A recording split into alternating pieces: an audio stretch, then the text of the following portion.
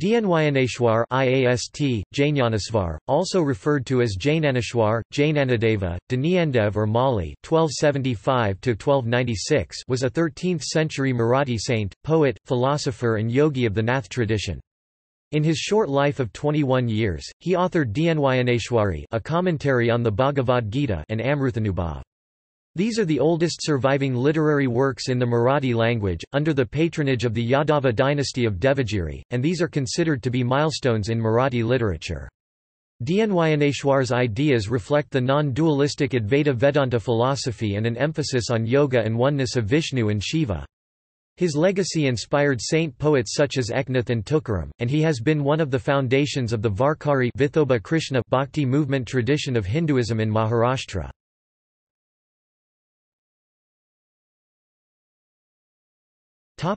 Biography.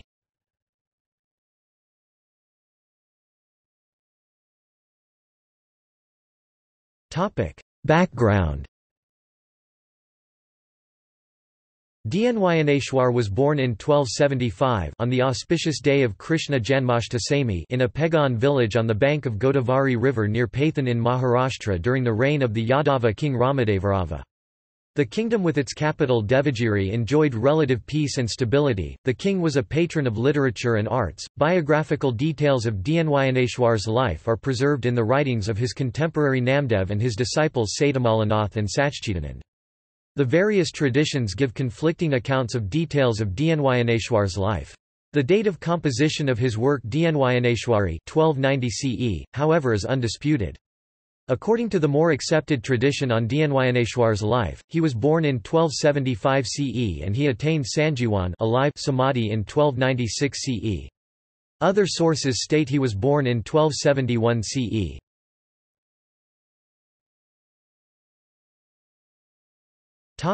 Life.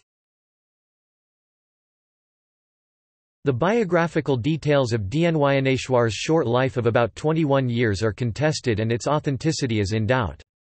The available accounts are filled with hagiographic legends and miracles he performed, such as his ability to make a buffalo sing the Vedas and humble a yogi by riding a moving wall. According to the accounts that have survived, Dnyaneshwar's father Vithalapant was the Kulkarni hereditary accountant, usually Brahmin, who maintained land and tax records in villages of a village called Apegan on the banks of the Godavari River in Maharashtra, a profession he had inherited from his ancestors. He married Rakumabai, the daughter of the Kulkarni of Alandi. Even as a householder, Vithalapant longed for spiritual learning. His disillusionment with life grew as a result of the death of his father and because he had no children from his marriage. Eventually, with his wife's consent, he renounced worldly life and left for Varanasi to become a sannyasin renunciate.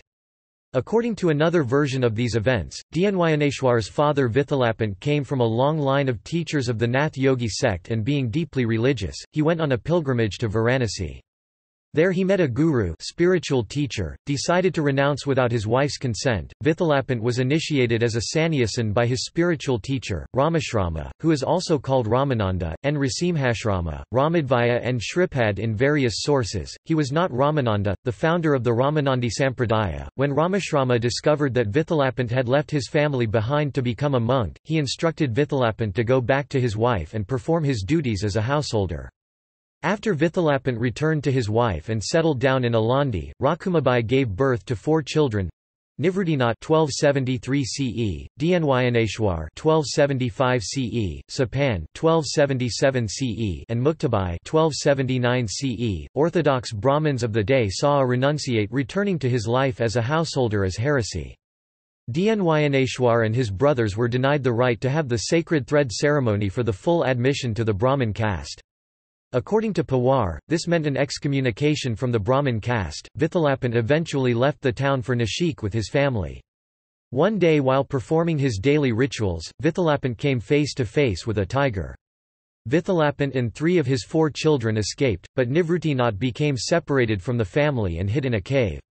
While hiding in the cave he met Gahaninath, who initiated Nivruttinath into the wisdom of the Nath yogis.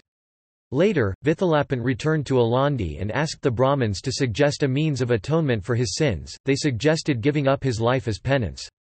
Vithalapant and his wife gave up their lives, within a year of each other, by jumping into the Indrayani in the hope their children might be able to lead lives free of persecution. Other sources and local folk tradition claim that the parents committed suicide by jumping in the Indrayani river. Another version of the legend states that Vithalapant, the father, threw himself into Ganges river to expiate his sin. Dnyaneshwar and his siblings were accepted by and initiated into the Nath Hindu life tradition to which their parents already belonged, where the three brothers and the sister Muktabai all became celebrated yogis and bhakti poets.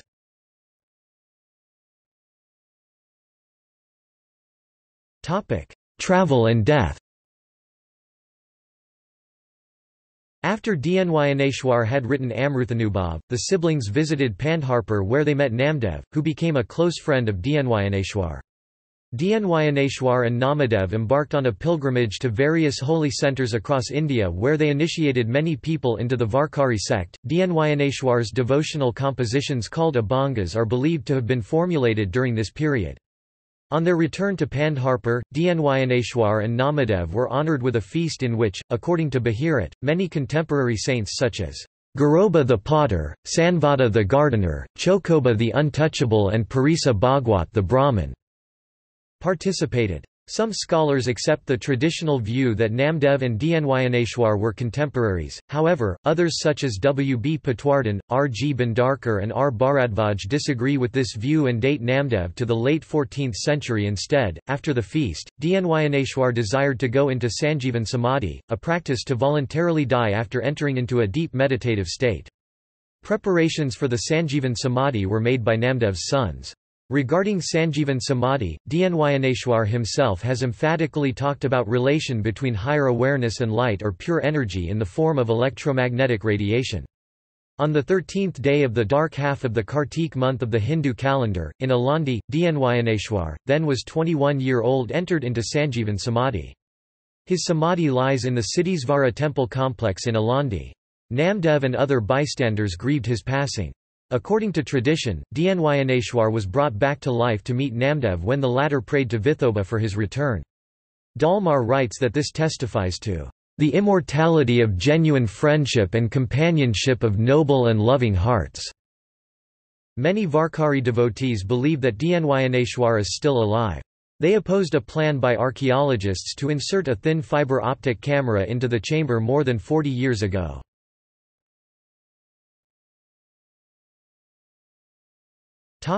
Miracles. Many miracles came to be associated with Dnyaneshwar's life, one of which was the revival of his disciple Satchidanand's corpse. Fred Dalmar summarizes one of these legends as follows from the Hagiography by Mahipati. At age 12, Dnyaneshwar with his impoverished and outcast siblings, went to Pathan to plead mercy from Pathan priests. There, they were insulted and ridiculed. As the children were suffering the bullying, on a nearby road was a man who was violently lashing an old buffalo, and the injured animal collapsed in tears. Dnyaneshwar asked the buffalo owner to stop out of concern for the animal. The priests ridiculed him for being more concerned about a beast and unconcerned about the teachings of the Vedas. Dnyaneshwar retorted that the Vedas themselves held all life to be sacred and a manifestation of the Brahman. The outraged priests pointed out that his logic implied that beasts should be able to learn the Vedas as well. An undeterred Dnyaneshwar then placed his hand on the buffalo's forehead and it started reciting a Vedic song in a deep voice. According to Fred Dalmar, one may not be concerned whether this story accurately reflects Dnyaneshwar's biography. The story does have symbolic significance in the same manner as the story about Jesus in Jerusalem in Matthew chapter 3 verse 9. In another miracle, Dnyaneshwar was challenged by Changdev, an accomplished yogi who rode on a tiger with his magical powers, to replicate this feat. Dnyaneshwar humbled Changdev by riding on a moving wall. Dnyaneshwar's advice to Changdev was given in 65 verses called the Changdev Pasasthi. Changdev became a disciple of Dnyaneshwar's sister Muktabai.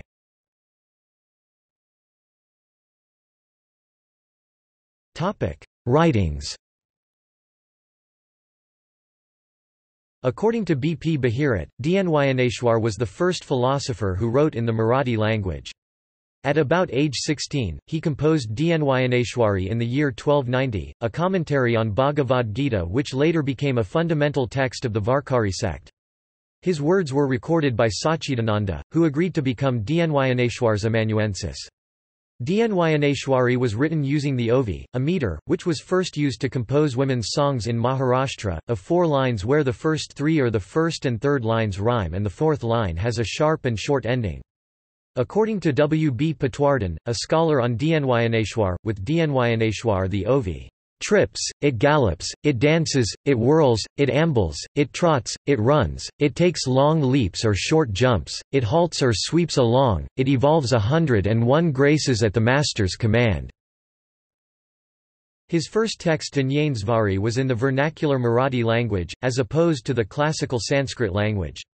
According to Bhagwat, like other bhakti poets, Dnyaneshwar's choice of the vernacular language was an important departure from the prevailing cultural hegemony of Sanskrit and high caste Hinduism, a trend which continued with later bhakti poets across India. Dnyaneshwar is to the Marathi literature what Dante is to the Italian, states Bhagwat. According to tradition, Nivruttinath was not satisfied with the commentary and asked Dnyaneshwar to write an independent philosophical work. This work later came to be known as Amruthanubhava. Scholars differ on the chronology of the Dnyaneshwari and Amruthanubhav. Patwardhan has argued that Amruthanubhav is an earlier text than Dnyaneshwari because the latter is richer in use of metaphors and imagery, and displays greater familiarity with many different philosophical systems, such as Samkhya and Yoga. However, both Bharat and Renata disagree with this view, pointing out that in Amruthanubhava, author displays familiarity with involved philosophical concepts such as Mayavada and Shunyavada, and while the text has simpler language, it reveals Dnyaneshwar's philosophical depth. Dnyaneshwar's devotional compositions called abhangas are believed to have been formulated during his pilgrimage to Pandharpur and other holy places when he got initiated into the Varkari tradition.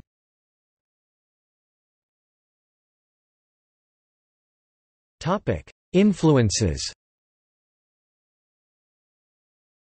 The Mahanubhava sect and the Nath Yogi tradition were two prominent movements during Dnyaneshwar's time that influenced his works.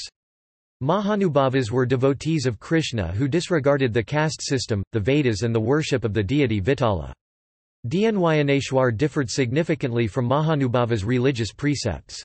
His thought was founded on the philosophy of the later Vedic texts such as the Upanishads and the Bhagavad Gita, and devotion to Vitala formed the cornerstone of the egalitarian Varkari sect founded by Dnyaneshwar. However, the literary style adopted by Mahanubhava writers influenced Dnyaneshwar's works. According to R. D. Renata, Dnyaneshwar stands to Mahanubhavas just in the same relation which Shakespeare stood to Elizabethan writers. Dnyaneshwar was initiated into the Nath Yogi tradition by his brother Nivruttinath. Sometime after the death of their parents, Sapana and Muktabai were initiated into the tradition by Dnyaneshwar himself. Founded by Gorakshanath, the Nath Yogi sect had introduced the system of Hatha Yoga, which emphasized on yogic poses and physical fitness. Gahaninath, a disciple of Gorakshanath, had initiated Nivruttinath into the Nath Yogi tradition. Dnyaneshwar's non-dualistic philosophy, usage of a vernacular language in his writing and an emphasis on yoga and oneness of Vishnu and Shiva were his inheritances from the Nath Yogi tradition. The values of universal brotherhood and compassion espoused in his works came from his interactions with the devotional Vitala sect, a tradition which was already in existence during Dnyaneshwar's time. J. N. Farquhar also notes the influence of Bhagavata Purana on Dnyaneshwar's poetry.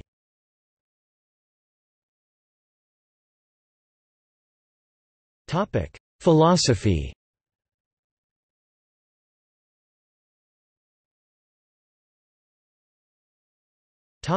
Ontology and epistemology. Dnyaneshwar takes up the examination of being or Brahman in Amruthanubhava. He considers being to be the substratum of thought which enables thought and cognition. Since being is prior to thought and concepts, it is distinct from Kantian categories, and methods of thought such as epistemological analysis cannot be applied to it. Dnyaneshwar believes that reality is self-evident and does not require any proof. It antedates dualistic divisions into knower and known, existence and non-existence, subject and object, knowledge and ignorance. Dnyaneshwar highlights the limitations of the traditional epistemological methods pramanas used in Indian philosophy. He points out that any perception is validated only by another deeper understanding, while in establishing the rationality of reason, reason itself is transcended. Dnyaneshwar even cautions against reliance on scriptural testimony, which is accepted as a valid source of knowledge by philosophers of Vedanta and Mimamsa schools of philosophy. Scriptural validity, to him, stems from its congruence with experiential truth and not vice versa.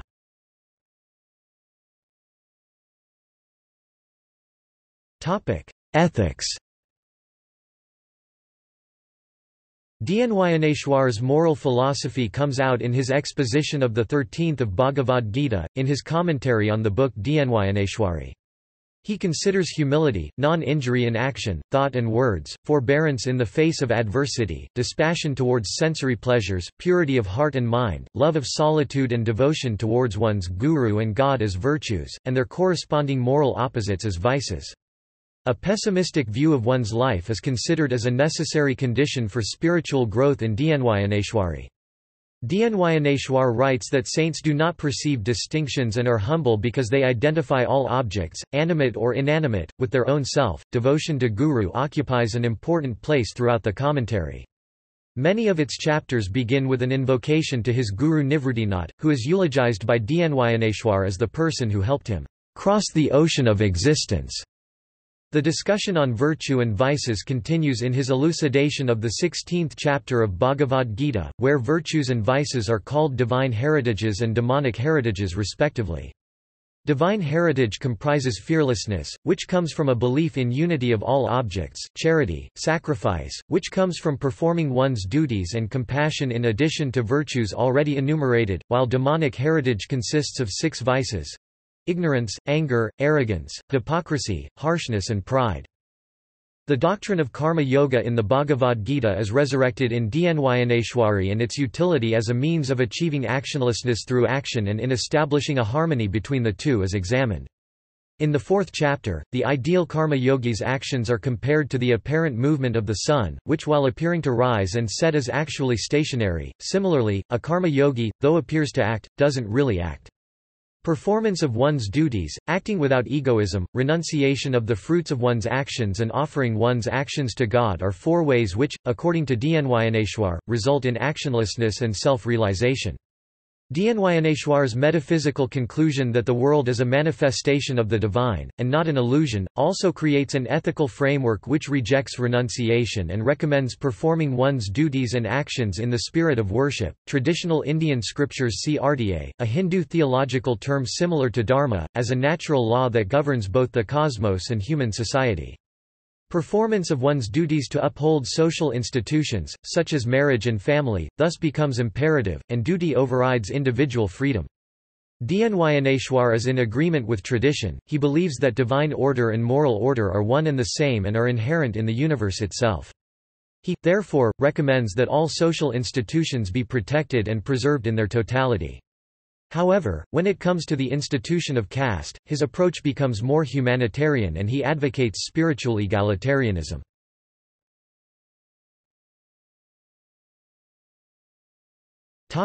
Reception and legacy.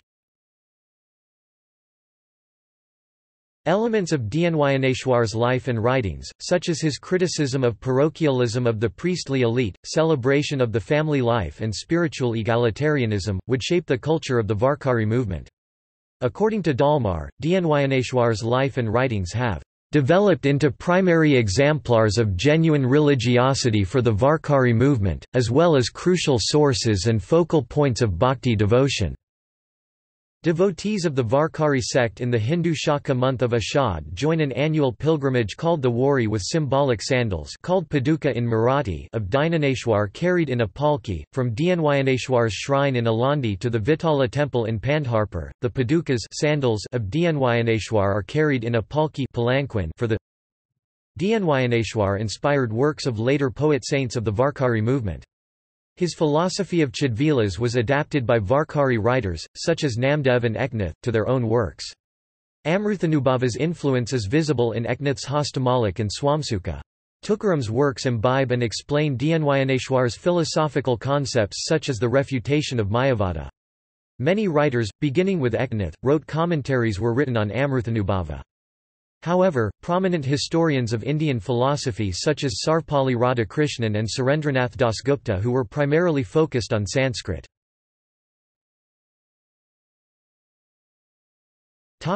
Works. Undisputed authorship. Dnyaneshwari or Bhavarthdipika 1290 CE. Amruthanubhava or Anubhavamrita 1292 CE. Changdev Pasashti 1294 CE. Haripath. Abhangasworks attributed to Dnyaneshwar. Commentary on Yoga Vasistha. Pavana Vijaya. Panzakarana.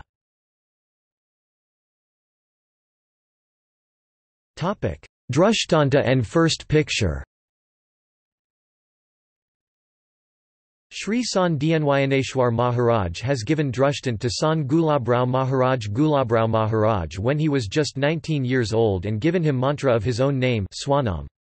After that Drushtanta, the first ever photo picture of Sant Dnyaneshwar Maharaj has been drawn by an artist based on the directions of Gulabrao Maharaj. Even today one can see the same photo frame at Samadhi Temple Alandi, Maharashtra. Sant Gulabrao Maharaj is also known as Pradnichakshi Maduradwaitacharya Pandorangnath Maharaj.